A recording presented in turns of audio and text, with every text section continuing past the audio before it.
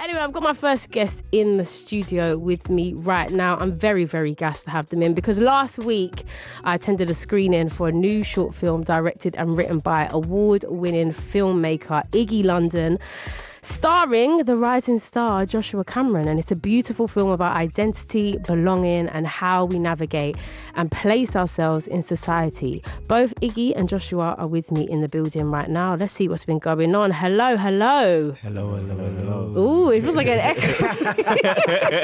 It feels like an echo. How are we both doing? Good, man, good. Okay, one person at a time. Josh, how you doing? I'm good, man. I'm amazing. Good. Okay, just come a bit closer to the mic for me. Hello? Thank you. Yes, that's perfect. And how about you, Iggy? How are you? I'm doing good. Happy to be here. Good. Yeah. So like I said, we are here to talk about this new short film.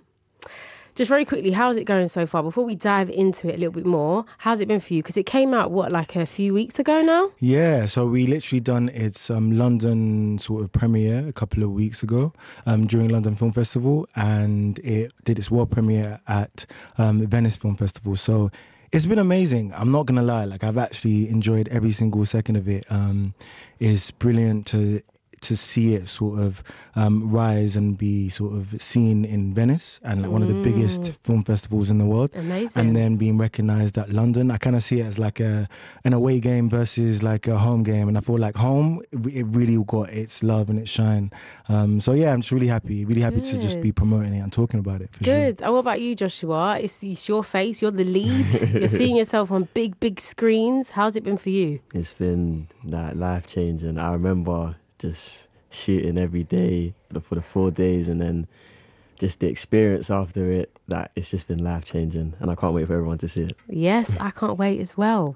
So just so we get a little bit more context for people listening that might not have heard of you before, Iggy, just give us like a very quick brief of how you even became to be a filmmaker. Yeah. So basically, it started as a New Year's resolution. Oh. In 2016, I wrote a poem called Black Boys Don't Cry, and then got asked to basically perform it at an event. I did it, and then at the end of the event, someone told me to make a film out of it, and I was like, a film? I'm supposed to be a lawyer. I'm going to be this lawyer guy. I'm going to do this whole world of being this, working in an office. Like, that was my thing. And then suddenly someone told me to make a film out of it. So I was like, okay, let me do it. So in 2016, I got like a bunch of friends to make a film, and I premiered it in East London. And then it sort of basically that was it. I became a filmmaker after that night and made films every single year afterwards. Made a film called Velvet, and then basically became this main film that people knew about my work. And it basically followed the story of a boy who loses his life to knife crime, but we don't see the perpetrator, or we don't see the knife, or we don't see anything like that. And it was just this kind of talking point about society and where we're at. And then we kind of like full circle made my first ever narrative film with Area Boy, and yeah, it's been great. I love that this started as a New Year's resolution. I bet you there's so many people at home kicking themselves like, imagine if I actually done that thing that I wanted to do years ago. I might be sat on BBC Radio London chatting about it. Exactly. I love it. What about you, Joshua? Give us some insight on your creative career so far. So I started at the age of 8 within the West End as young Simba in the UK and Ireland tour of Lion King. And then from there I transitioned to Matilda, then young Michael Jackson in Thriller Live. And then obviously puberty happened, so I had to be dropped from the West End at an unfortunate time. And then I remember when I was 16, I got my first role in a short film directed by Abraham Adeyemi called No More Wings, which is currently on YouTube with 2.5 million views, and it won Best Narrative Short Film in the Tribeca Film Festival in 2020. You came red. I love this. And now you're starring in Area Boy, directed by Iggy. I love this. Okay, right. So Iggy, take us right to the beginning. What was the thought, the question, I don't know, the image that sparked this idea for Area Boy? Yeah. I think the first thing for me was that I wanted to make a film that felt quite British, but at the same time, it wasn't sort of filled with the normal sort of tropes of what a stereotypical film is like, and like that's made in London or made sort of in the UK. And the biggest thing that people have always used as a reference point is like one of the like most iconic and culturally relevant sort of TV shows, Top Boy.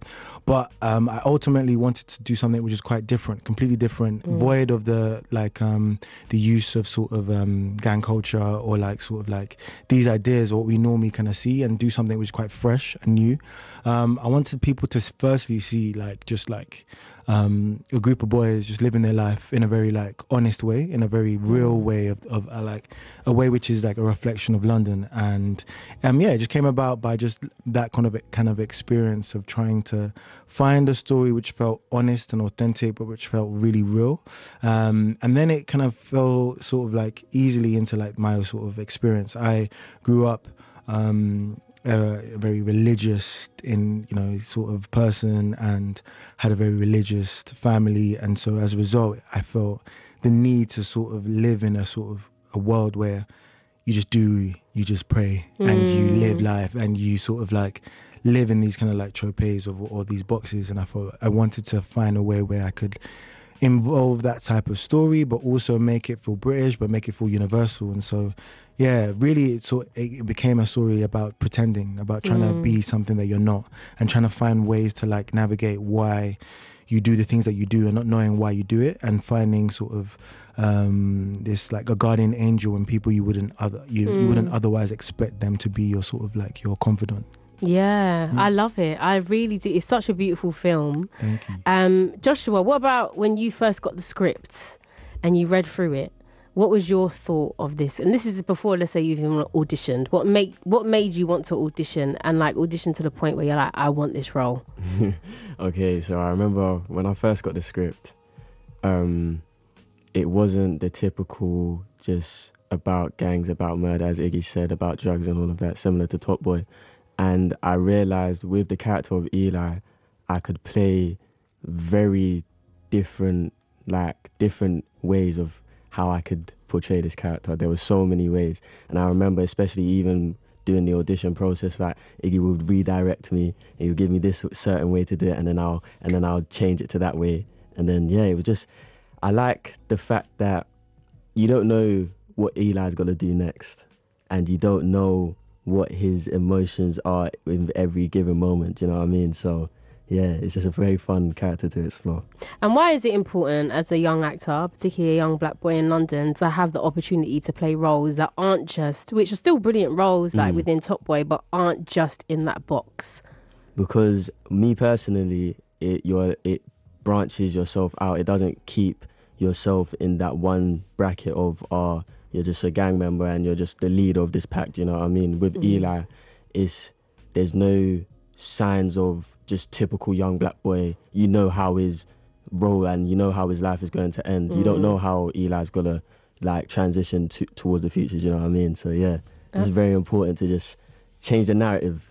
And that's why we need writers like yourself, Iggy. So if you just tuned in now, we've got Iggy London, award-winning film director, in the building, along with the lead of his latest short film, Area Boy, Joshua Cameron's in the building. So Iggy, when you're now auditioning for the main role, obviously you've written it, you have this idea in your head of what your lead character looks like. What was it about Joshua that made you go, yeah, he's got it, that's real life Eli? Yeah, I think for me, the biggest thing was that most of the people that we auditioned, they had this bravado.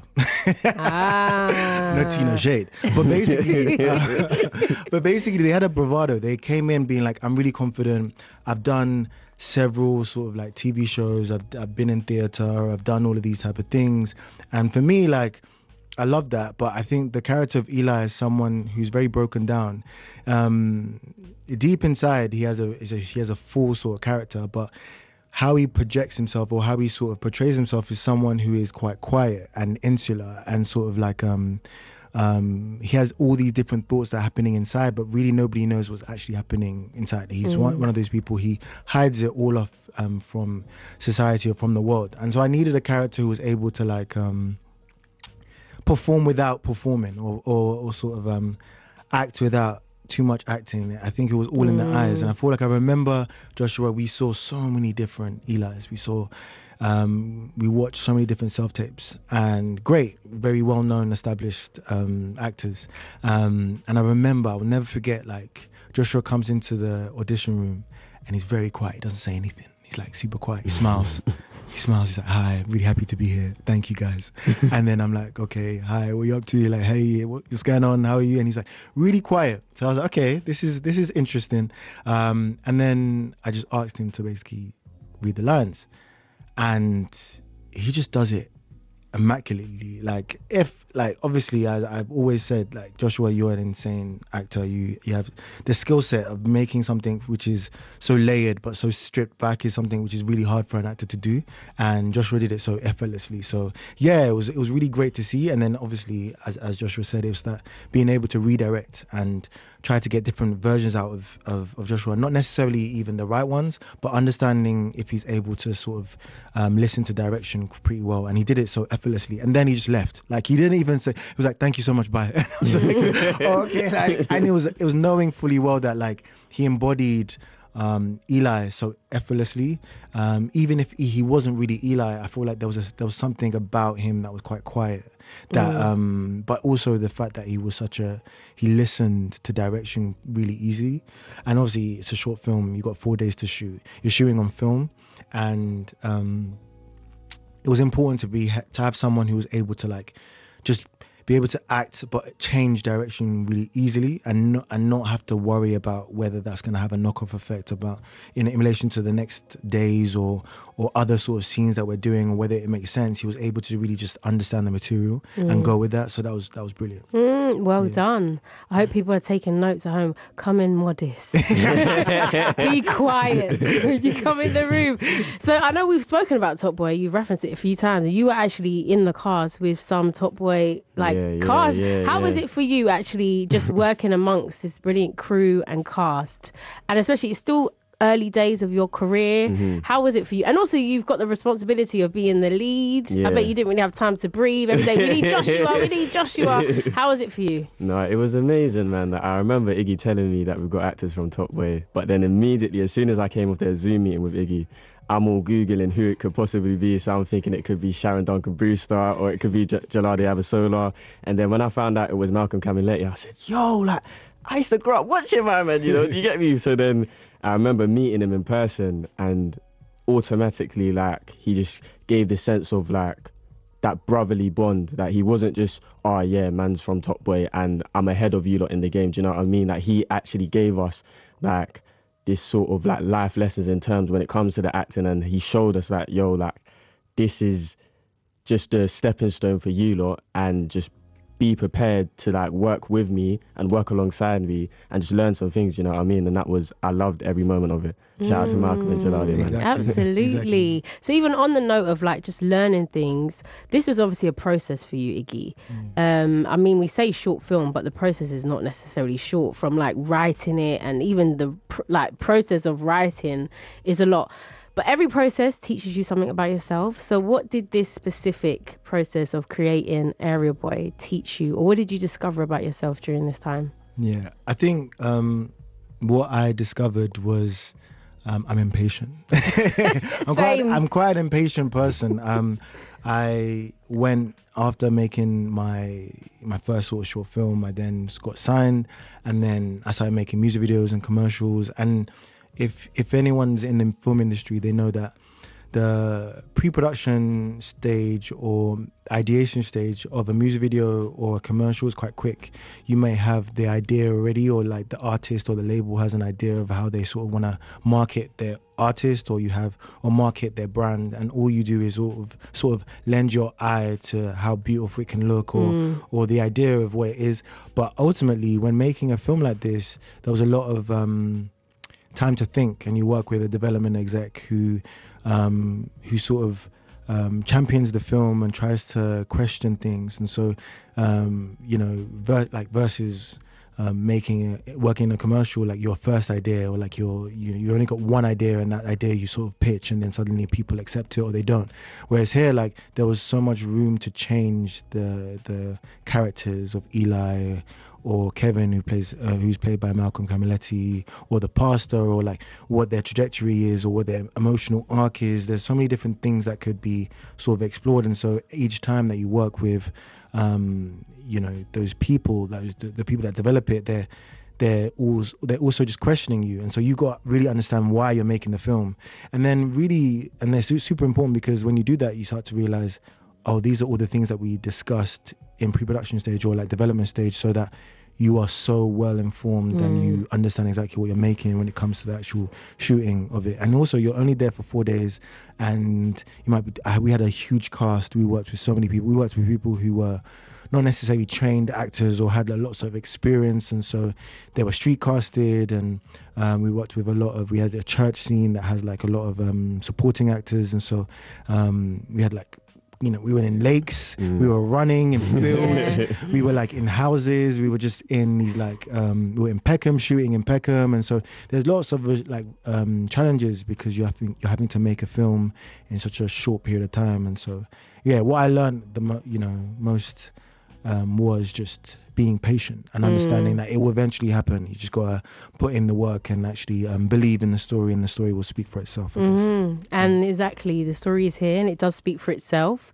Where can we actually see the film? Because obviously, and I've not wanted to give too much away, because I want people to go and watch it. Yeah. But where can people actually watch Area Boy? So currently, this is kind of complicated. It's a complicated question and a complicated answer. So watch a film. Yeah, exactly. Just to watch the film, innit? But basically, the film is going through its festival tour. It premiered at Venice Film Festival, as I said, and then it's doing its London Film Festival. But obviously, this is the second film festival it's actually been submitted to and premiered. So it's going through the whole circuit. We want it to have its US sort of premiere, African premiere. We want it to just be able to be seen by so many different people.